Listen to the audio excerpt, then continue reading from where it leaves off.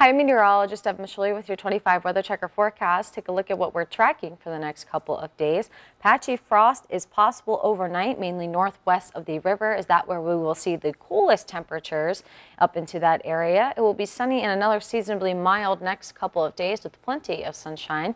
It will be dry until rain returns in the second half of next week.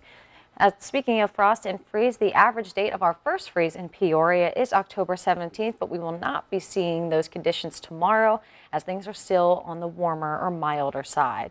Your hourly forecast powered by the 25 weather tracker app. You can see temperatures when you wake up will be in the low 40s. It will be a clear start to your day. Sunday skies will prevail for the entire day tomorrow, and your temperatures will be slightly warm in the upper 60s. Your rain chances for the next 5 days, plenty of dry time up until Wednesday. We do have some systems moving in that will bring potentially some showers and some isolated thunderstorms. Your 7-day forecast trend, upper 60s on Sundays, low to mid 70s for the first half of the week until some wet weather returns Wednesday into Thursday. Rain chances lingering into Thursday and Friday.